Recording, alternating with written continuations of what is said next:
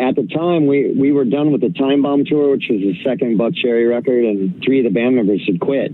So it was just Keith and I in our rehearsal room just writing songs. Along that time, Slash called up Keith and said, hey, you want to do this Randy Castillo benefit at the Key Club?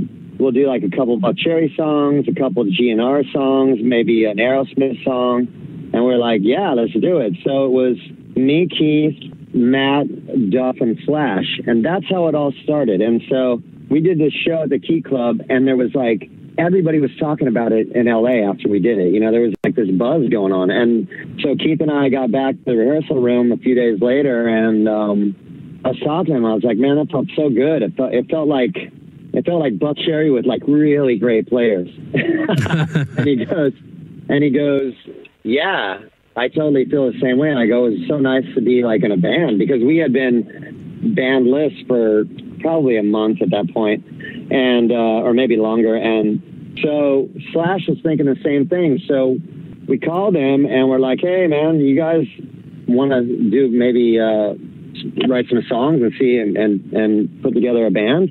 He was into it. So we became a band for like a month, and we were in rehearsal room writing songs, and we even got to the point where we were taking management meetings to find a manager to manage it, and we were trying to come up with band names and all of it. And then all of a sudden Slash just came in and said he didn't want to do it.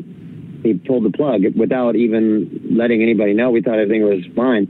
And so that really kind of set me off. I didn't like that. I didn't like wasting my time spinning my wheels and somebody kind of leading me on, even though I don't even care who it is. You know, if it was Joe Blow or Slash, you know, it really irritated me, but it is what it is. Right. And then, so Keith and I went our separate ways. And then it was only after that Velvet Revolver eventually became something. It was like those 3 guys just kept on rolling, Matt, Duff, and Slash. And then eventually they formed Velvet Revolver.